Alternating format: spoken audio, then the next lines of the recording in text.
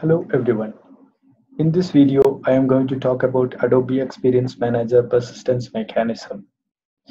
As we all know, the newer version of Adobe Experience Manager uses microkernels for persistent data. And as part of this, we have various options to deploy the Adobe Experience Manager.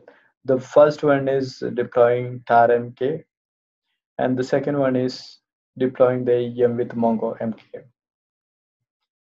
And in TarMk, we have multiple options like a single TarMk instance. The other one is TarMk cold standby. And the third option is TarMk as a farm. And as part of MongoMK, we have different options like MongoMK in a single data center and MongoMK in a multiple data center. In my upcoming videos, I'll be talking more about this in detail. Thank you.